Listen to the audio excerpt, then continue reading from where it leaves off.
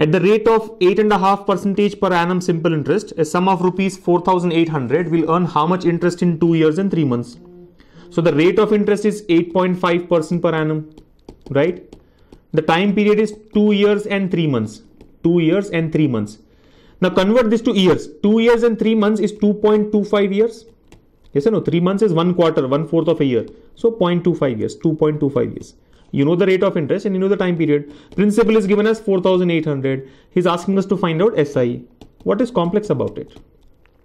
You want me to do it using percentage method. So you have to be sharp in calculations there. If you cannot do the calculation easily without paper, then there is no point in using percentage method here. Then you better use the formula PTR by 100.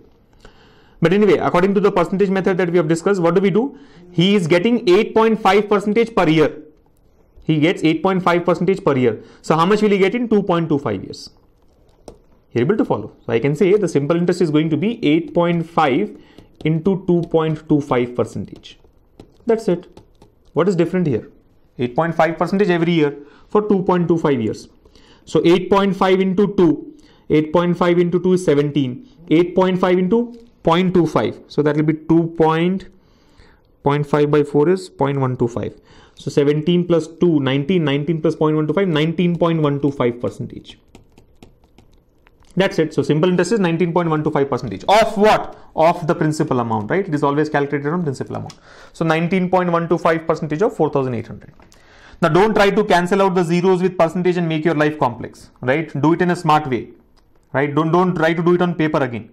On paper meaning don't multiply 91 or 19125 into 48 and all this drama. It's not needed. What do? Do it using split and merge, right?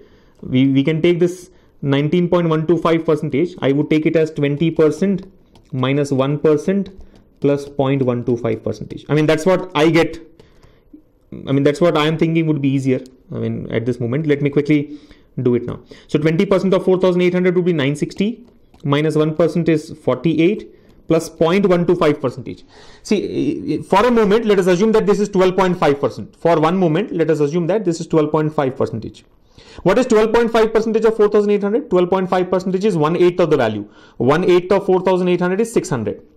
So 12.5% is equal to 600. But what do we want? We want 0.125%. We are dividing this by 100, right? So divide this also by 100. It will be equal to what? 6. So plus 6 will be the value. 0.125% will be 6. So 960 minus 48 is 912. 912 plus 6 is 918. 918. Remember, we are not writing all the steps in the exam, right? We are doing these calculations mentally. So your answer will be 918. The simple interest in this case would be 918 rupees.